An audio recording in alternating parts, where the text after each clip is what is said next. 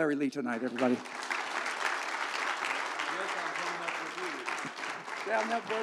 I'm good here. I'm good here. What a joy to be back. Amen. In the Northern California region. I felt the Holy Spirit so distinctly as you were leading worship. Didn't you feel a sense of just absolute unity? And where there's unity, there's power and there's grace and there's all kinds of possibilities, revelation. And I pray that the Holy Spirit will do something unique in your life tonight. People for years said, we knew that you went through Baptist University, and then you went through 6 years of Baptist seminary. How did you do that, being a Spirit-filled, tongue-speaking believer? I said, well, all I did the first 2 years I was saved was read the red and pray for the power. And I got out on that hill one night. I was a junior at Dallas Baptist University, and I said, Lord, I want everything that's in that book. I don't care what it costs me. Now, let me tell you something. If I write a new book, it'll be called Dangerous Prayers, because that's a dangerous prayer. I don't care what it costs me. And that's what I always told them when they came around my dorm room and said, we want what you got. I said, if I get these on you, you're going to get it. But let me tell you what it's going to cost you, because I remember when I said, I don't care what it costs me, I just want what I'm reading in the book of Acts. I want that power of the Spirit, and it doesn't matter to me. And the next thing I heard, I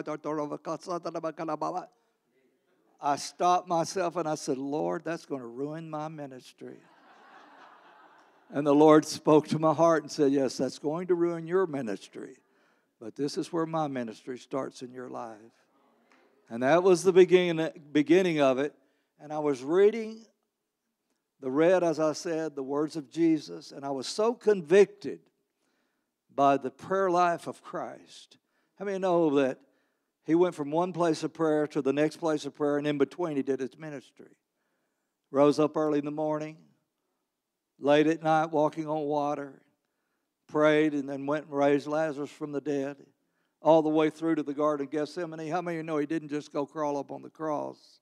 He prayed through, listen now, to the place of grace. When that place of grace hit him, no matter how they beat him, he endured such suffering that he didn't open his mouth until he said to the thief on the cross, today, he's praying for people. Still praying on the cross, today you'll be with me in paradise. But after he died, saying, Father, into your hands pray, I commend my spirit. Then he was raised from the dead after 3 days, and guess what? He ascended. And when he ascended, he put the blood that he had shed on the altar of God, and that blood is speaking for you tonight. Hey, I want to say it again. The blood of Jesus is speaking for you tonight. And that was the beginning of the revelation that God gave me in prayer. That book he just lifted up has now been in 21 languages for almost 35 years, and we can't outrun it. Amen. Been to over 60 nations trying to catch up to what God has done. And it just keeps going, and we have nothing behind us pushing us, nobody underwriting, nobody paying for it except Jesus. Amen. And he does a good job. I want to brag on him. But as I heard the blood speaking in a vision, I saw that blood hit that altar, and he was declaring the names of God. And I began just to say, you are my righteousness. Amen. You are my sanctification. Hi there, baby. You are my peace. I was hearing the blood speaking the Hebrew names, compound names of God. You are my healer, Jehovah Rapha. You are my provider. As the Hebrew says, it's not Jireh, it's Yeri. It's the Yeh sound. But it means that he sees what we have need of before we ask. Jireh. We say Jireh. Amen. You are my protector. You are my shepherd. I was hearing all these names, and before I knew what I was doing, I was hallowing his name. And the Lord had told me it was in the Word, and I said, Lord, what good is that prayer? That's the Catholic's prayer.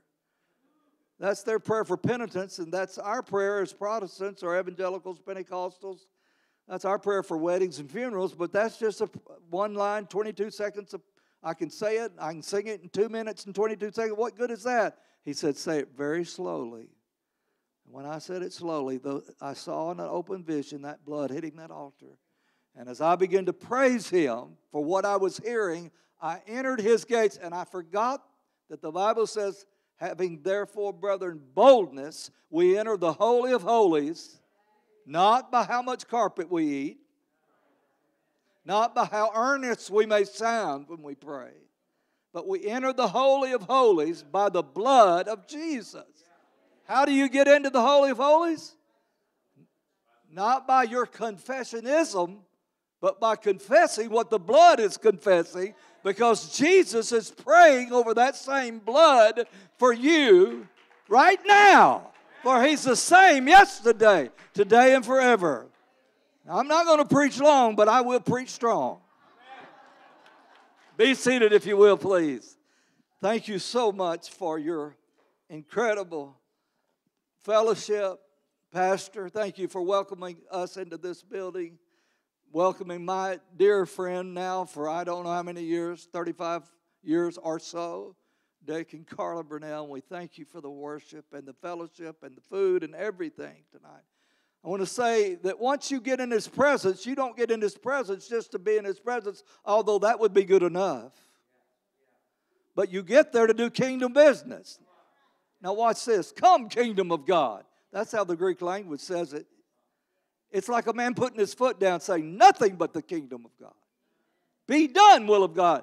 A man putting his foot down saying, I will have nothing but the will of God done today in my life. Are you following that?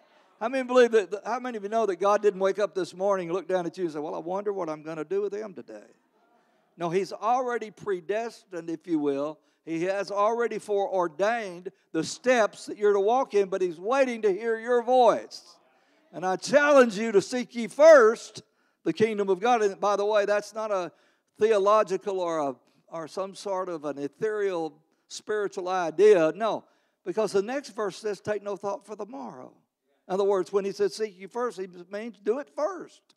How many of you, if you don't pray first thing in the morning, you find yourself scrambling during the day, trying to pray something through? So I declare it with my wife as we walk. Every morning we take our walk, and she's here on the front row, going on 24 years. Leah, stand and wave at everybody. I want you to know, wave, that the Lord saved me, but He didn't blind me.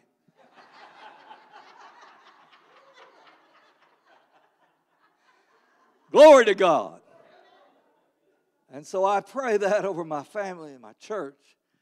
I like to put it into alliteration like this. Every part of the prayer meets a specific need of your life. And we have written it off as some just ritualistic prayer. Can I just tell you it's not?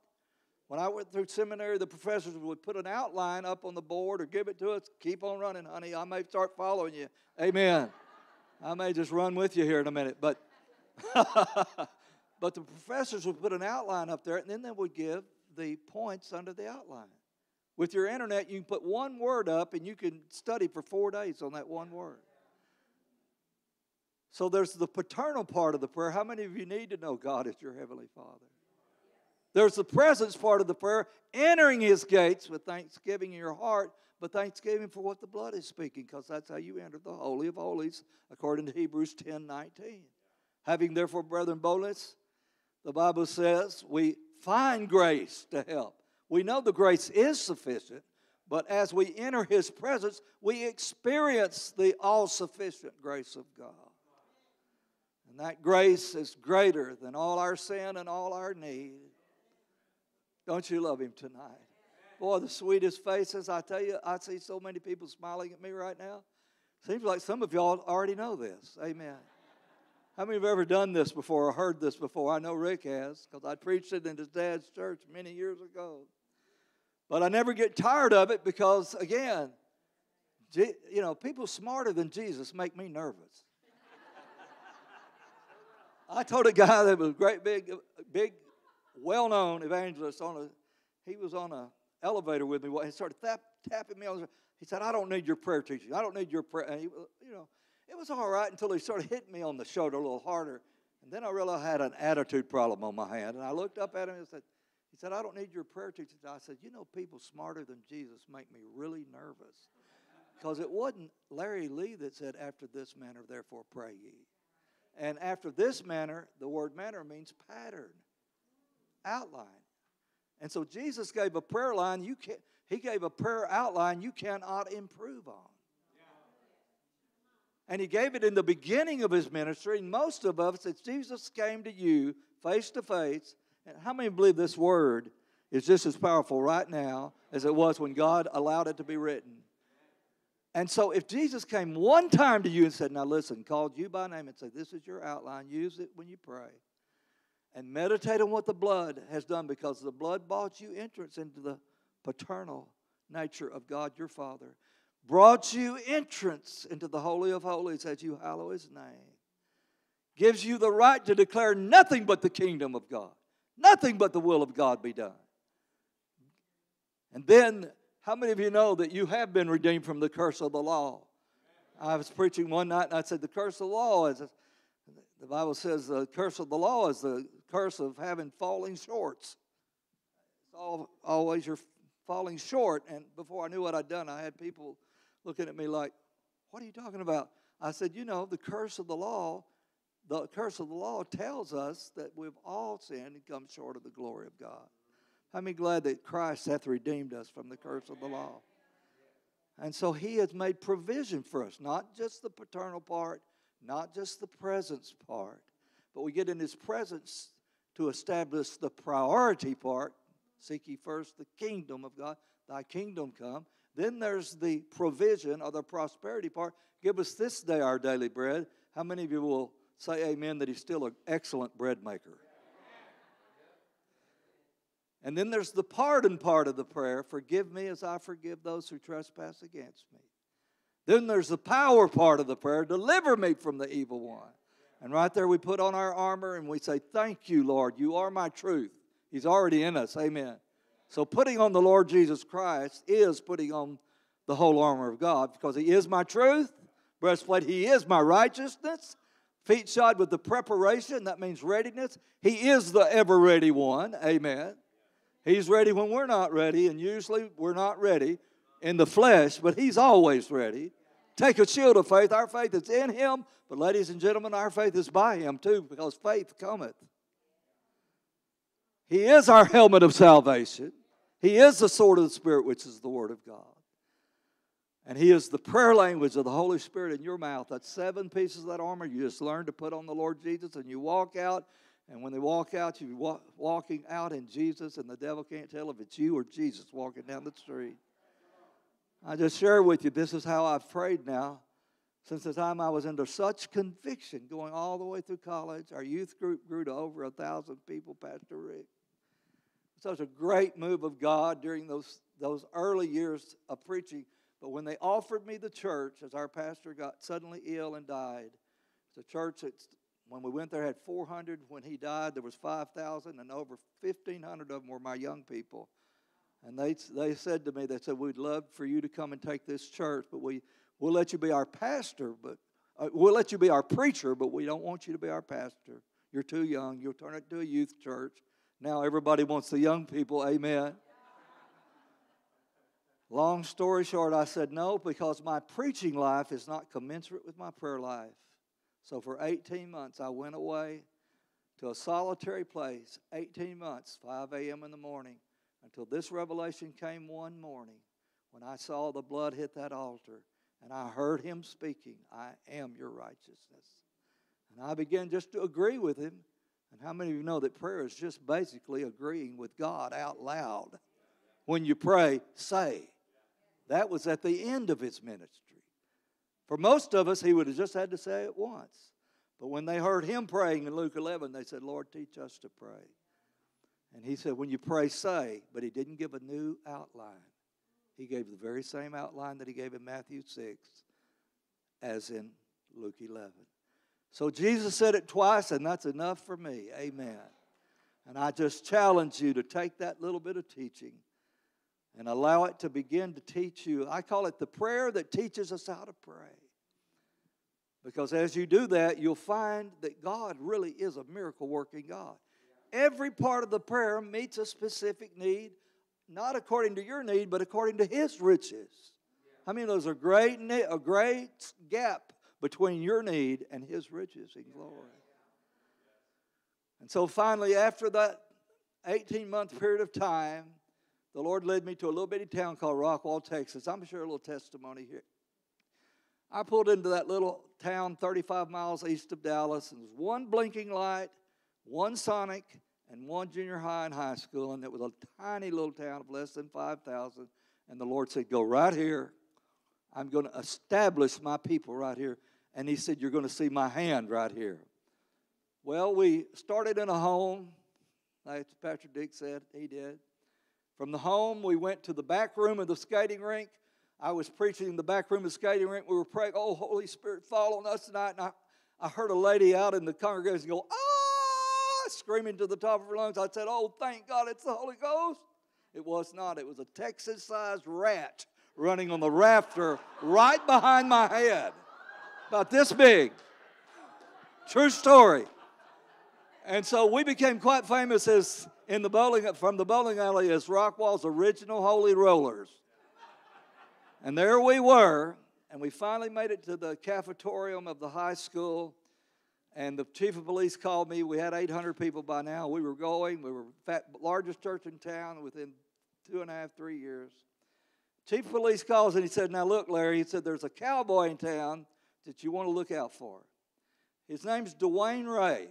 He said, now, Dwayne is an interesting character. He rides rodeo. He rides in the rodeo. He really is a bull rider, but he's a fireman by profession, but he makes his living as a professional bull rider, but he's got one little problem. I said, what's that? He said he loves to get in fights, and mainly he likes to beat up preachers. And I said, must have had a little problem in Sunday school. And he said, yeah, I had more than that, looks like, but if he comes in the back of your church, you'll know him when you see him. And boy, one Sunday morning, I look up, and I had no doubt about who he was. Boy, he had that red, drawn face, a cowboy-looking cowboy hat, walked in, sat on the back row. If I told everybody to sit down, he would stand up and stare at. How many of you know ever got that look from one of those good old boys? Well, if you hadn't, you hadn't lived. Amen. And there, I'd say, everybody sit down. He'd stand up. If I say stand up, he'd sit down. And he stayed for a few weeks, and I thought he would just come and go. But one night on a Wednesday night, he laid for me. And he was out behind one of the little pillars there at the high school, and he said, hey. I look around, and there's Dwayne Ray staring right at me, and I was by myself. He said, you want to go out to the truck with me? And I said, I've been out to the truck with some good old boys like you before. And it never turned out right for me because I'm a lover. I'm not a fighter. I love people. I'm not. But Daddy didn't raise a coward, so I'll go out with you. When we get out there, he opens the front door of his truck or the side door of his truck. He said, there it is. I figured out you're either straight from heaven or straight from hell, and you're not anywhere in between. But you're going to be my pastor because I'm going to get saved next Sunday morning in your church. And I was trying to be all macho and masculine and sound like, the man of God, and my voice cracked. I said, well, he said, well, look down in there. I said, well, what is it? What is it? What is it? He said, well, look in there. He said, that's my tithe. Because I learned when I was a little boy, you can't rob God and get along in this world. So I took it home and got our elders together, and we counted $1,600, $1,700. Amazing. And the next Sunday, while he's getting saved in the altar, I'm telling the people, now this guy right here that's getting saved, he brought me this old workbook right here. And I said, it's an amazing story. And everybody in the county knew Dwayne Ray. He was quite famous for beating up preachers. And I said, he's going to be a member of this church, whether you like it or not. We're going to love the devil out of him if we have to. Be that as it may, I dropped the boot in the altar, and people started coming up and putting money in that boot. We were meeting in a cafetorium, and within a year, I had seen a piece of land, 50 acres, right on Interstate 30 between Dallas and Texarkana, going straight north. And I said, Lord, I want that piece of land. And somebody put a wood cross out on the land and with a magic marker wrote a number. And I told the guy, I said, look, how would you like to have the greatest church in the state of Texas built on your land. He said, I don't care a thing about church. I'm a backslidden Church of Christ deacon. He said, I just want the money. I said, well, how much do you need? And he quoted me an astronomical figure. But he said, all I need is X number of dollars down, and it was a big number. And I called him back. I said, can you give me 3 weeks? And I kept dropping the boot in the altar, and people kept putting money in the boot.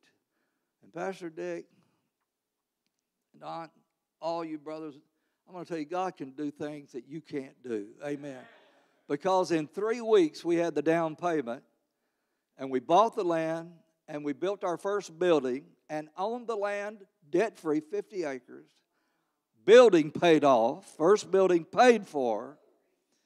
And I've always said we didn't build by the bank, we built by the boot.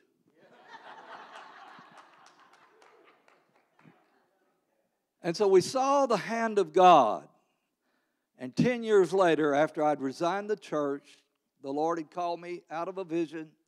He said, if you'll give me this church, I was there for a full 11 years in a town that had 5,000. People were coming from the north, south, east, and west.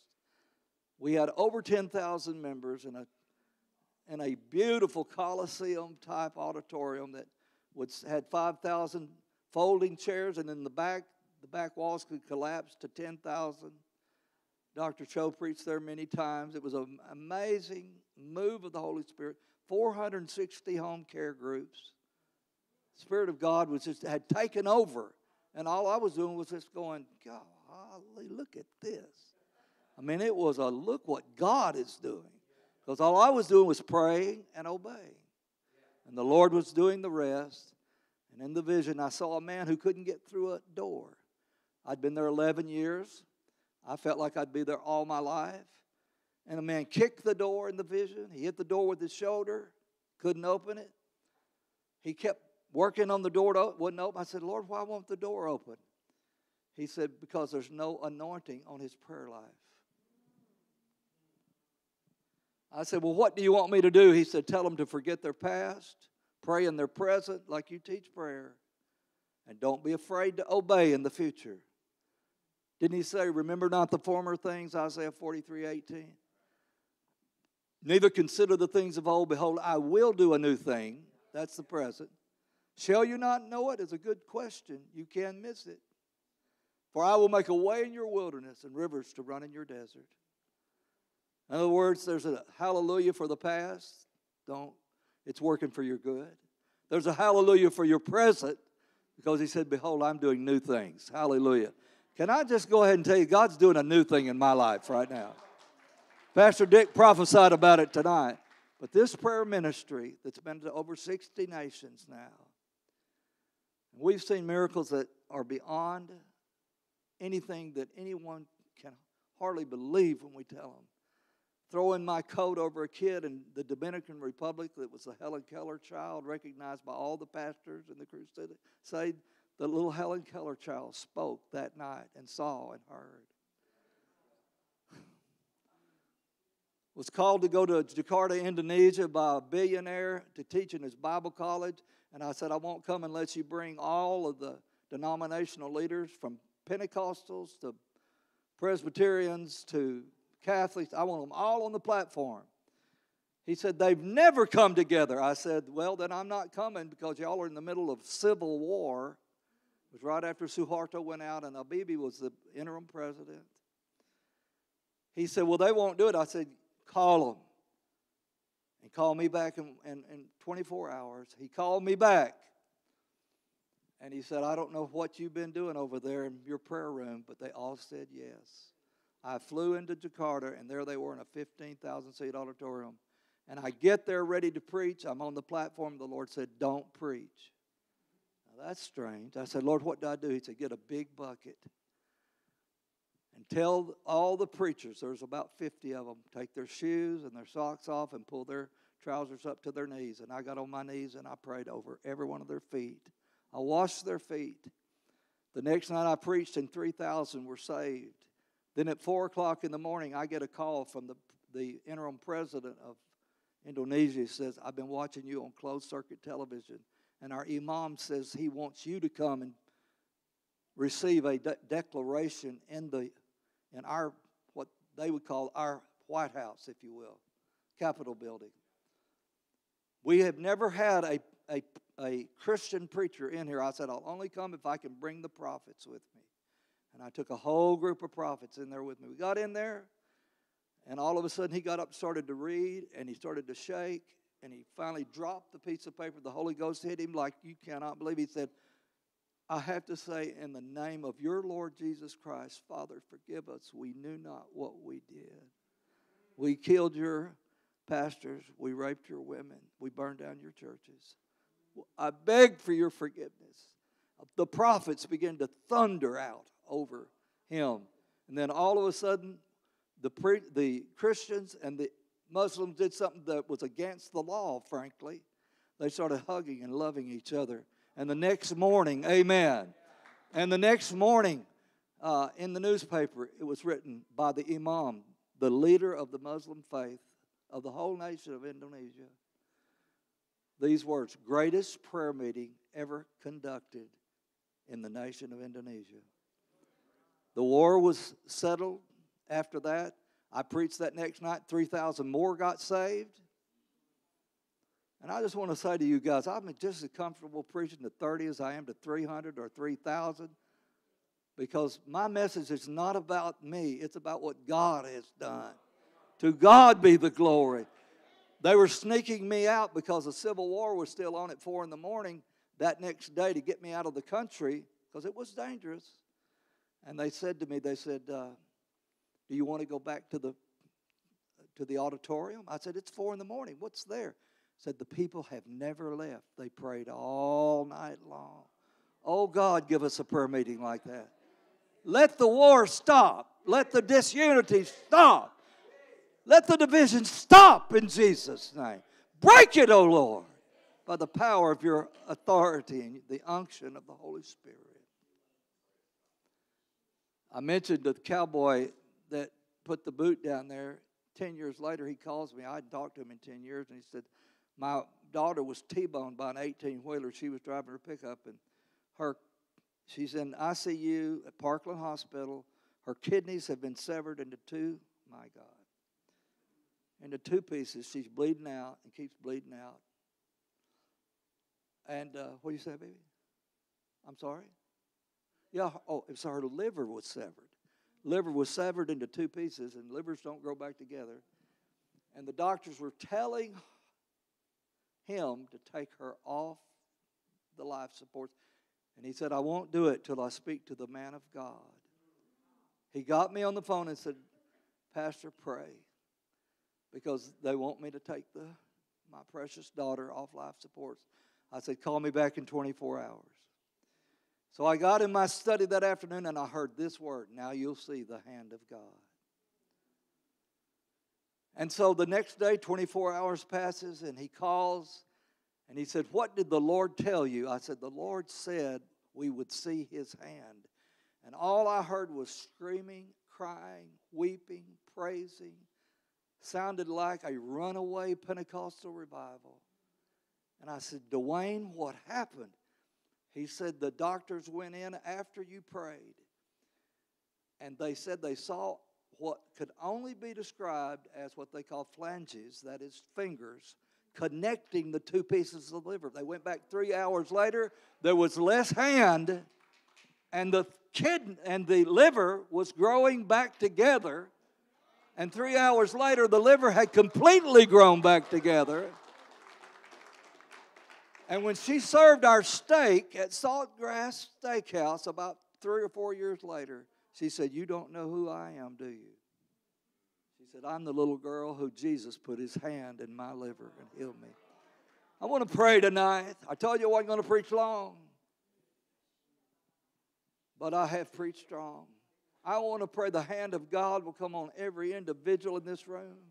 I want to pray the hand of God will come upon you in a way that an unction of prayer will flow in and through your life in a dimension that you've never known before. How many of you know he's able to do exceeding abundantly above all you ask or think?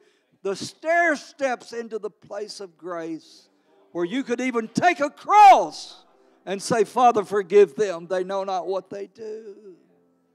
I want to pray the hand of God will come on your ministry, on your family, on your children. If you need the hand of God on any part of your personal life or on your body, would you stand and lift your hands to God? And let's stand together saying, Lord, here we are. Here we are, Lord, right now.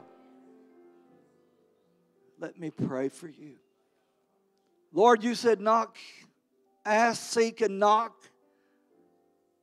Keep on asking, keep on seeking, keep on knocking. And Lord, I ask for that prayer anointing as we say, Lord, we release our past. Say it out loud, Lord, I give you my past. It's working for my good. Hallelujah. I give you my present, O Lord. For I know you're doing a new thing. And I'll not be afraid to obey you in the future. I give you a hallelujah for my future. Everybody, hallelujah. Hallelujah. Hallelujah. Father, thank you for the anointing that is breaking every yoke in this room right now. And that the hand of God that came on me when I went to that little tiny town would come on every individual in this room. Spirit, mind, emotions, body, children, family, ministry, and money. Whatever they need, Lord, meet their needs. Not according to their needs, but according to your riches in glory by Christ Jesus. We release the speaking of the blood right now. We release the speaking of the blood over you. The Lord is your righteousness right now. You don't have to measure up to your righteousness because it's already gone. His righteousness is all that matters tonight. You are my sanctifier, Lord. You are my peace. You are the one present. You are the healer. You are the provider, the protector. You are the shepherd. I come into your presence, Father, with thanksgiving for what the blood is speaking. And I want to thank you, Jesus, that you're praying right now. Can you just wave a hand at the Lord and say, thank you for praying for me, Jesus? Not according to my flesh, but according to the speaking of the blood. Now let me ask you as you look up at me for a moment. How many of you caught on to what I just said about praying through the prayer? How many believe you can do that? All of my children were doing this by the time they were 5. And the youngest is 23 and the oldest is 48. They're all serving God today and they never walked away. Why? Because we raised them the first thing in the morning,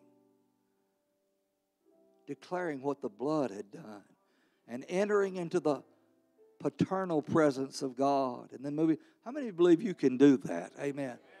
Hey, I'm going to tell you, do it in Jesus' name because you can never improve on what Jesus taught about prayer. Thank you, Lord, for what you've done tonight in our hearts. Thank you for the great conviction of prayer. Your people are perishing not for a lack of sincerity, but for a lack of knowledge. Let this revelation go so deeply into their lives that they're never the same again, and we will always stand back and give you all the glory. One more time, lift your hands and say, thine is the kingdom, and the power, and the glory forever and ever and ever. Amen and amen and amen. Pastor, amen. Wow.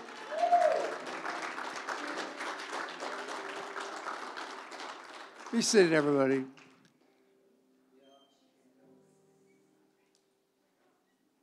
Thank you, Dr. Lee. That was awesome. You know, prayer is something we are supposed to do. We should do. We do, but we don't do it enough. And most of us don't do it accurately or scripturally. And that's why I said to Larry, you got to get that. We got to get that message back out. Any of you pastors would ever like Larry to, he's only an hour flight away now to come to your church and release that prayer anointing. I'll do it. He'll do it. I mean, like we're kind of at an interesting place in our lives. We both preached at the biggest churches in the world, and now we don't care. I drove down to Vacaville for 18 people because he's a good man. And we had church. I preached for Dr. Cho 20 times.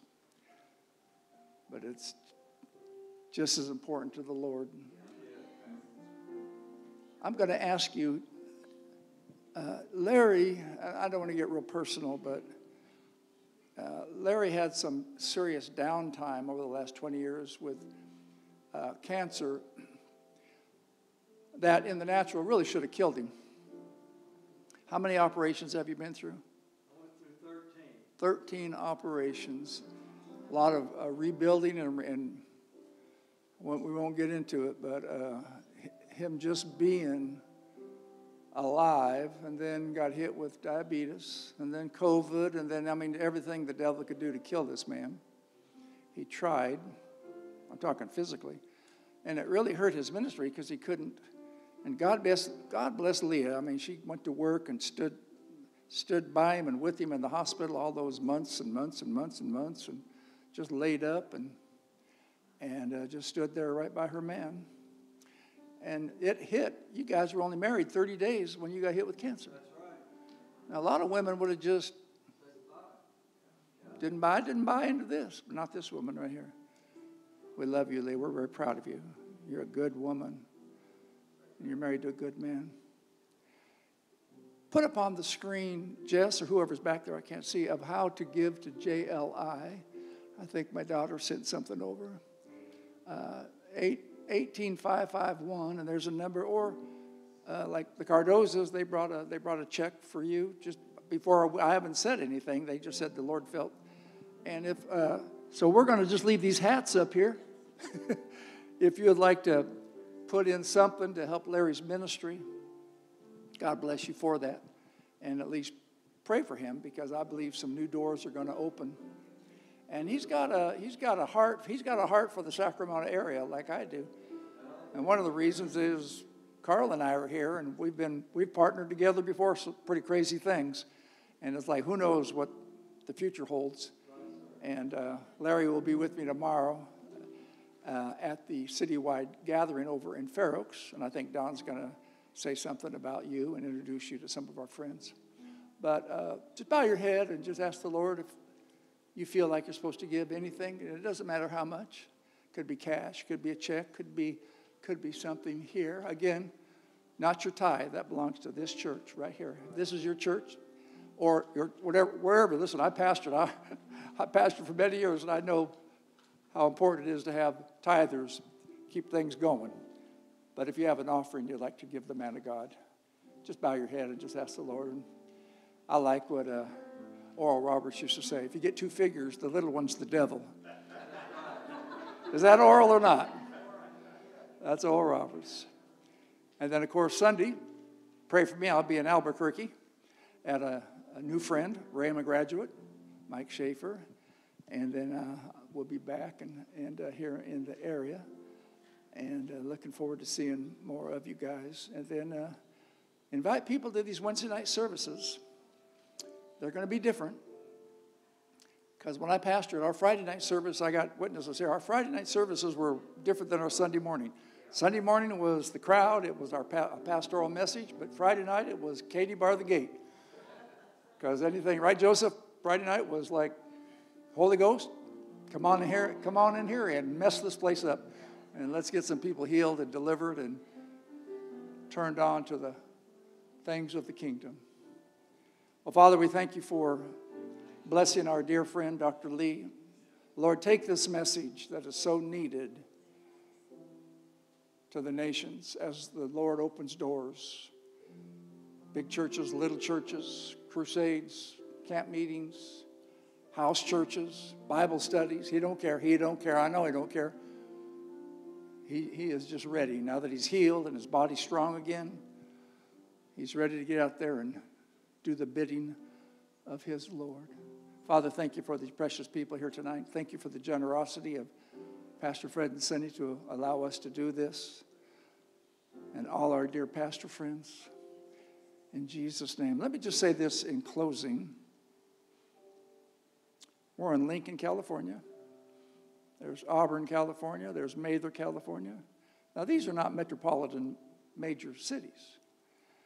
If God can take this little old Baptist preacher and stick him in Rockwall, a town of less than 5,000 people, why can't he do it in Lincoln? Why can't he do it why can't he do it in Mather?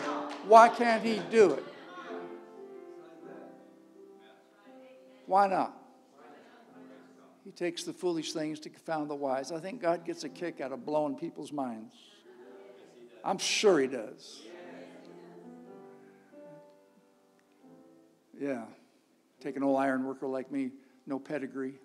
I knew all the Hell's Angels. I didn't know one preacher. And tells me to build a mega church in Silicon Valley. It's like, are you out of your mind?